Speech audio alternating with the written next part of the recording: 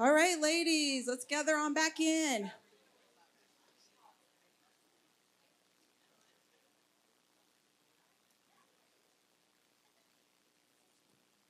How many's enjoyed the sessions? How many's taken some notes? Because I sure have, like pages. And your notes are going to look different than mine because God speaks to us all individually, which is wonderful. So I'm appreciative of that. So let's give our speakers a hand. I know we haven't heard everybody yet, but still, I appreciate their time and preparation and just coming to be a part of today's conference to pour into you and me, all of us. So I'm going to be talking about walking in faith. So I'm going to be with you for the next 40 minutes before we have lunch. So stay with me. And the reason I think it's going to be okay that you're going to stay with me is because this is going to kind of be a group participation. Okay, so we're going to work together a little bit on this one. So Alicia's going to pass out some sheets for me. Everybody's going to get one. And everybody's got a pen attached to your notebook. All right. I need a chair. Can you help me with this chair? Yes, somebody grab this chair and bring it up here.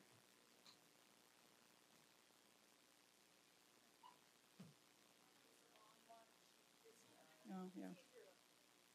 She likes a challenge. Missy likes a challenge, doesn't she? Thank you, Missy. I appreciate it. All right. We're going to start out talking about walking by faith.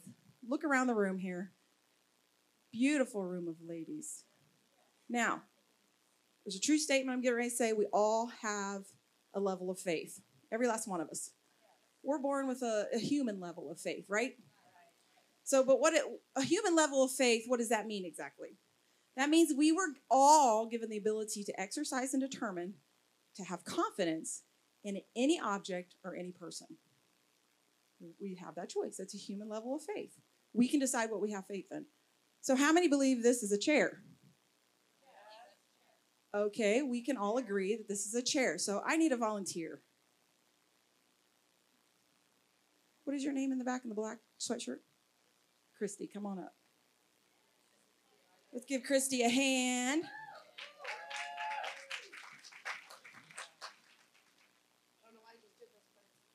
Okay. Do you feel real nervous right now? Don't feel nervous. I just want you to look at everybody. Just look at everybody. See, they're all people just like you. They have feelings. They cry. They laugh. They take one foot in front of the other when they walk. So you're good. So you had faith. Go ahead and sit. Christy had faith to walk up here. She had that human level of faith to get up out of her seat. She believed she could get up out of her seat and walk.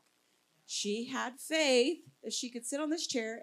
Why didn't you even question? Why didn't you even stand here and say, will this hold me? She had human level of faith that it would hold you, right? Okay, well, I'm going to give her an object. Does she have faith to take it? Yes. This is a human level of faith. So I'm going to take that back. Now, so we all just saw the demonstration that we all, what? Well, Indian giver. Well, she can have it if she wants, but I kind of need it as a guide up here so I don't get lost and I don't lose track of my time. So we've all seen the demonstration of a human level of faith, okay? So we're going to go to a little bit of different place today. We're going to step out of the human level of faith, and we're going to talk about how we need to walk in spiritual faith. Now, not everybody can walk in spiritual faith.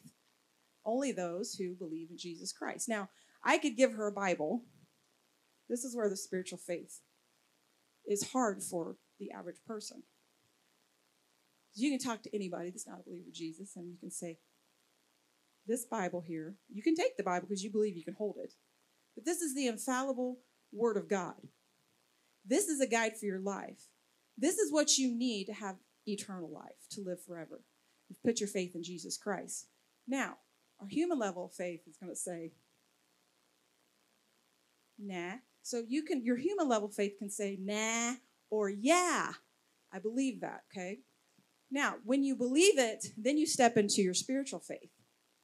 Thank you. You can actually. Thank you. She did great. We'll just leave this here. You step into your spiritual faith. And that's we're here. We want to let our faith arise, okay? We want our faith to go to a level of just believing to another place in the supernatural realm in our spiritual walk, okay? Now, for the next 45 minutes, we are going to work together, like I said, okay? But before we move together on your worksheet, and I'm going to have you get in groups of at least 2. So you at least have to find somebody to work with on this, okay? So let's just go ahead and move there before we move on. Find at least one person, and you can have 3 or 4 people, no more than 4. Let's not have like a group of 8 or 10. And you might have to sit close. So, Mandy, if you and Candy are working together, you just have to move. Okay. Now, we're not going to start that. You just have your partner. Everybody good? All right. All right. No more than 4, right? Okay. Before we go in there, we know that without faith, it's impossible to please God, right? So we have to have faith. And so I also want to see in Hebrews 11:1, it says, now faith is the substance of things hoped for and the evidence of things not seen. So faith is what brings the things that God has provided for us from the spiritual realm into the physical realm. And then we also read in 1 John 5:4, for everyone born of God overcomes the world. This is the victory that has overcome the world, even our faith. So our faith in that scripture is the victory that enables us to overcome the world. Okay, so we're going to talk a little bit about walking in faith. And on your worksheet, there's some different scriptures. Now, what I want you to do is I want you to read these scriptures. You don't have to read them out loud together, but you can separately look them up and read these scriptures. And then I want you to discuss these scriptures with your team. And then I want you to answer the questions. There's only one question. One of them has 2 questions. And then we're going to come back, swing back around, and we're going to talk about it openly, okay? So find your partner, read your scriptures, talk about it as quietly as you can with your group so we're not like, ah. And then we're going to come back around. Start with Mark 9:17 through 25. We're going to give you about 5 minutes.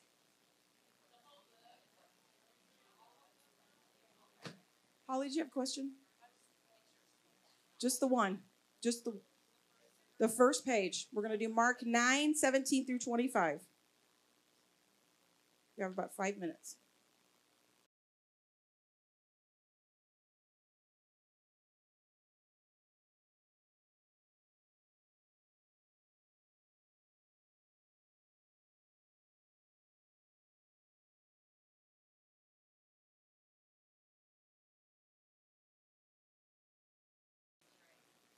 All right, time's up for this first one. I like you guys are doing good. Like you're interacting well with one another. I love that. So and there's some real good discussion going on. So that's great. All right, we need some A-type personality to be spokespeople from like your groups. So let's just give maybe 2 or 3 people that would like to kind of bring to light what your group talked about in discussion about what that passage was saying about faith. Does anybody want to? Okay, Miss Penny.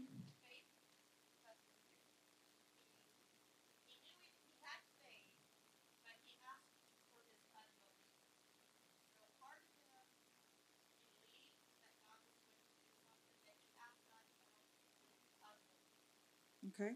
Anybody else want to add to that? Ashley? Did everybody hear that too? Do I need to pass around the mic, which I can? It's super humbling, what this is saying. When we talk about everything, like everything is hard, right? And with everything, we tend to say everything for everybody else, but not so much everything for myself. So when he says, what did he say? I lost it. Oh, everything is possible. We always think it's possible for you, but maybe not possible for me. One more on that first one. I think this is good because it helps us glean from one another. Sometimes we go to conferences and we think the speakers are the only people that know anything. But we have some powerful women of God here. So what stuck with our group was that the disciples didn't have the faith enough to heal him. And sometimes that's kind of like no matter how many times God proves his faithfulness to us and proves that he's there for us in every trial and every tribulation, we still lack faith in him. All right, we're going to go to the second question. Why is it hard for us to have faith in God? Why do you think people have a hard time having faith in God? Let's have another group. You guys are awesome, but Well, having faith is the belief in your head, right? You know that you know that you know that you have faith. But the hard part is the action behind the faith, to press in and keep pressing in and keep pressing in till you get what you need from Jesus. that's true. But the question is, why do we think it's hard to have faith? Why? Because of lack of understanding? Oh, that's a good one. What else? What would be another reason? Hold on. There are a lot of natural and human distractions. Like I myself tend to look at things logically and what makes sense, and faith sometimes doesn't make sense. We'll do one more. What would be another barrier for us not to have faith? To recognize the authority Jesus had at the time. He was come on the scene, he was healing people. And so that was kind of a new thing. And then once that started, everybody was like, going towards him. And then when it got right down to it, the gentleman had to ask himself, help me with my unbelief. What he needed to do was recognize the authority Jesus had in healing and deliverance. Our human nature wants to reason things out, and I was talking to Professor Brown earlier, and she was talking about how when we get so much knowledge and we know so many, in America, people, they know a lot of stuff. It's harder for them to walk in faith because they can't analyze it. They try to analyze everything. Like, how can this make sense? And I've got to see every angle. But faith is believing without seeing. So that's good. All right, let's go to the next one, which is Mark 10:17 through 27. And let's have another 5-minute discussion.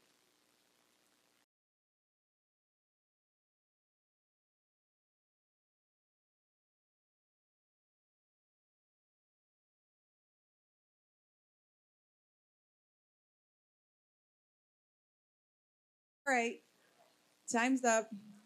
Now let's just have an open discussion about this. 5 minutes goes really fast. Like when you're trying to discuss something, it's like, wow, it's done already. All right, let's talk about what is this passage saying about faith? 2 or 3 people. Not everybody all at once.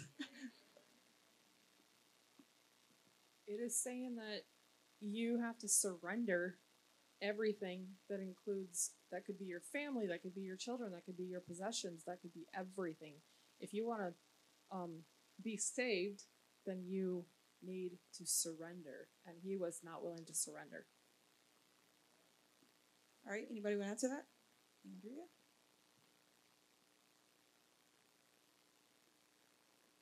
What stood out to us was how he just referred to Jesus as a good teacher. His perspective still of who was before him was still off. And when you're talking to someone as a teacher, as a student, I'm hoping to one day have the same amount of knowledge as you and be equal to you, whereas his ways are always above our ways, and I need to be willing to submit to him as more than just a teacher, but as God. That's a very good point. One more. Yep. One thing that was mentioned in our group was just that he had an understanding that what he had wasn't enough. And he understood that. That's why he came to Jesus and asked him, but then he was unwilling to do what he needed to do to have enough. Okay, so the next question, we talk about pride because we see how pride could be shown in this scripture. How can pride interfere with our faith? What are some reasons that pride can interfere with our faith, Lisa? Was you saying no, you don't? Okay. So one thing that we said was faith requires humility.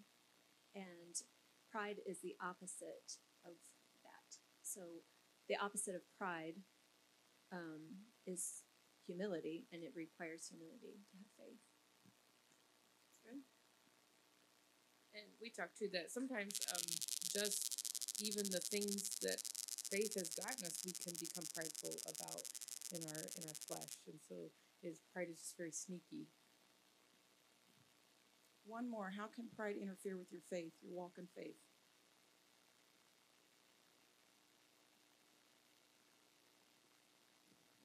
Pride says, I can do it. Faith says, I trust God. Yeah. Pride puts it on the spotlight on us. And we do things in our own abilities. God wants us to get away from that. Faith is definitely having humility and trusting in him. All right, let's go to the next page, James 2:19. And we're going to read this, and we're going to talk about what this passage is saying about faith. So another 5 minutes.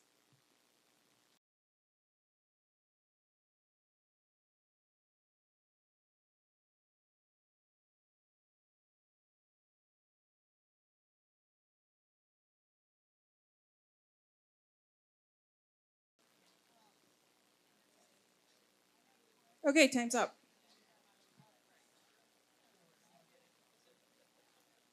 You believe that God is one, you do well. The demons also believe and shudder. So as a group discussion, what did you come up with that what the scripture is saying about faith? Anybody want to elaborate what your group discussed? Maybe some of the quiet ones that haven't said anything yet. Hey, Gabby, love it. So we said that like believing is will cause the enemy to shudder, but having faith will cause the enemy to flee.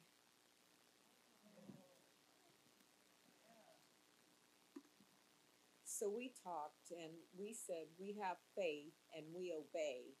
They shudder, but they don't obey. More? What's group here? You've been quiet. Well, you did say one. So it's a series of actions that start with loving God and submitting to God and then partnering with God. One more?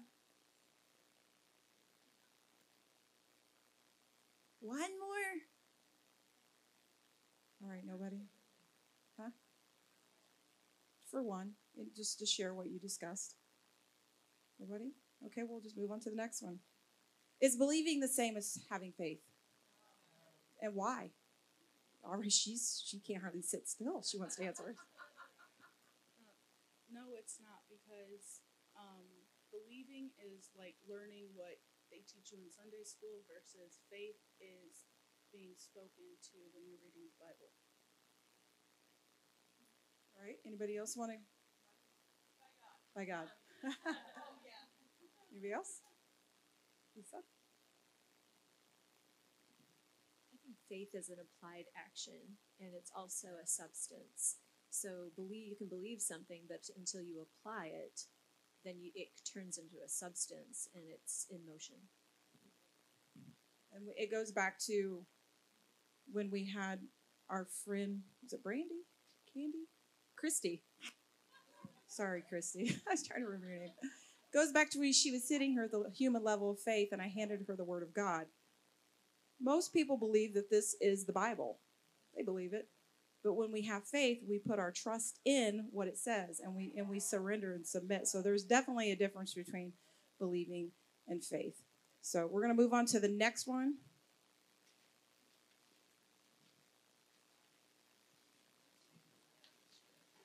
Romans 1:16 through 17. 5 minutes.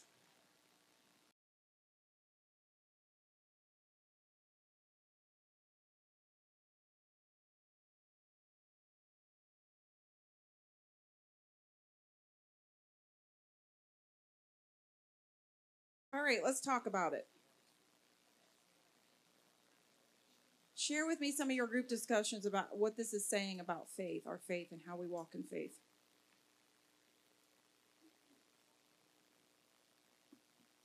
We got walk by faith and not by sight. As long as we keep our faith and it's unwavering, we are the ones God will show his righteousness to. Somebody else share with us. I was just gonna say about the part, for in it, like the salvation, the righteousness of God is revealed, and I just think we can only be righteous or right when we accept the Lord and His gift of salvation. One more. This is fun. I love hearing your guys' discussions. One more. All right. You look unsure, but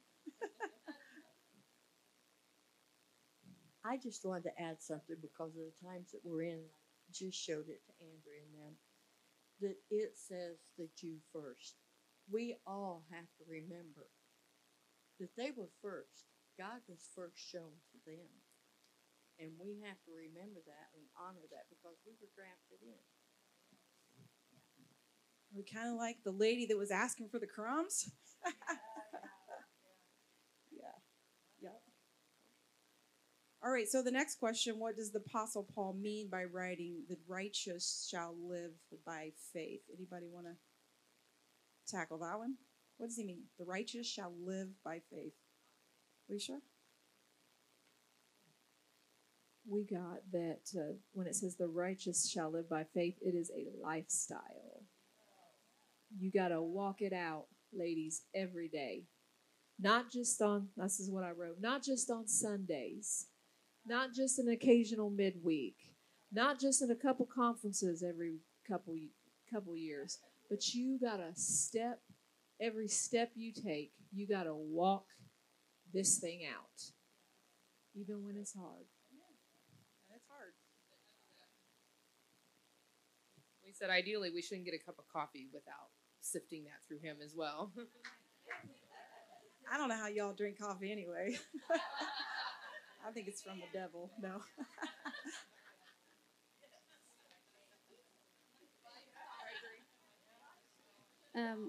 I looked it up on my Bible app, and the righteous shall live by faith is a quote from the book of Habakkuk, chapter 2, verse 4, and it says, "Look at the proud, they trust in themselves, and their lives are crooked, but the righteous will live by their faithfulness to God."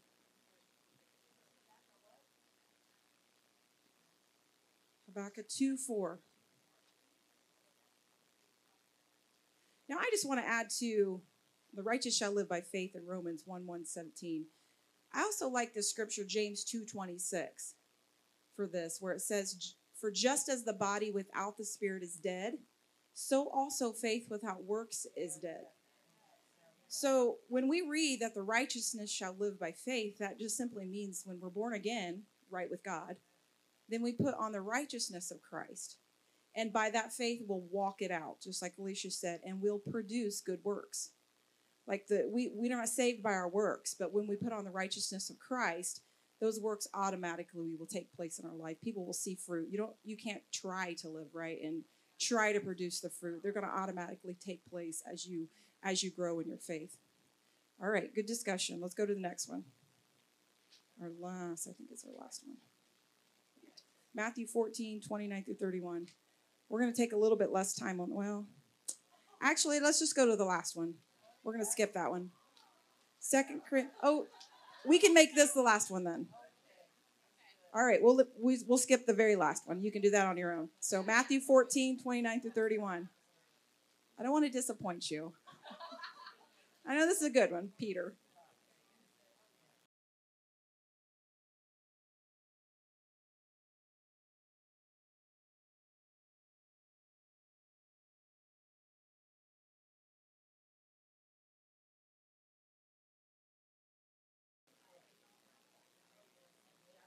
All right, we're going to cut this one a little bit short because I'm running out of time. So we're just going to pick one of these. Why did Peter's faith fail him when he was walking on the water? Armetta. Lord, Took his eyes off the Lord. Why else? He let the storm distract him. Yes. The only reason I'm using the mic is so we can hear it in the recording.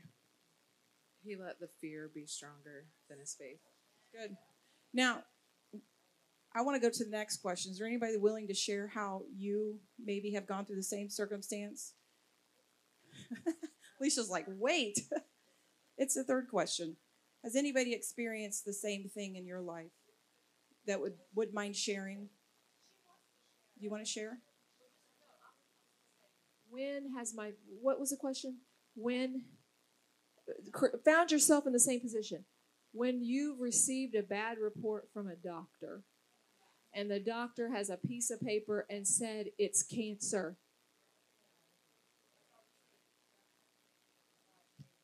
Anybody else want to share a time? Just too that it's hard to react spiritually to our physical world. When we see the physical, but it's hard sometimes to react spiritually. One more. Anybody want to share a time?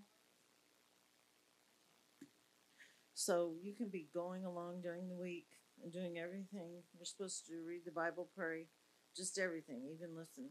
And then all of a sudden, there's a problem in your life. It doesn't matter where, work, home, and that's all you think about. Takes over everything you're ever being. Now, walking in faith, and you guys can do the other question on your own. Take it home and do it. Walking by faith, I have a scripture in my living room. I have lots of scriptures in my living room, but this one is, for we walk by faith, not by sight. Now, I want you to show a video. I want to show a video to you of what we're supposed to look like walking in faith. So go ahead.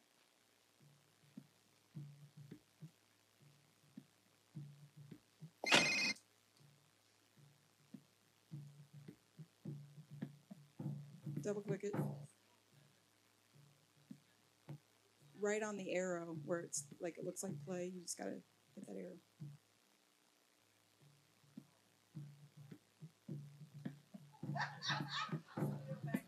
Listen, this is first time. I'm trying to give everybody a break. I know, Pastor John. It's all right, but it might actually be a technical difficulty. So, all right, there we go.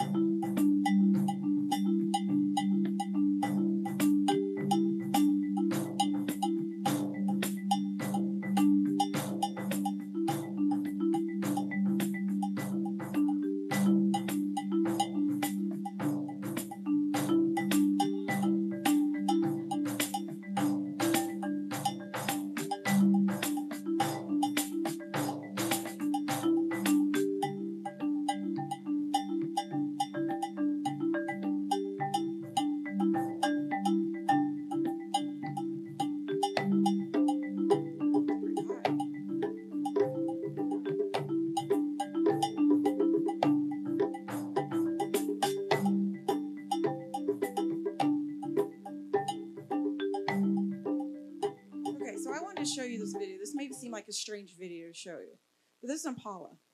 It's the Impala. Do you know that the Impala can jump 9.8 feet tall, high? Wow. Okay, so do you think there's anything they couldn't get away from? If something was chasing them, they could just jump over almost a tree, but a short tree. But do you know also about the Impala that they can put them in an enclosed, fenced area that's right at their eye level, and they won't jump over it. Do you know why they won't? Because they won't jump anywhere they can't see.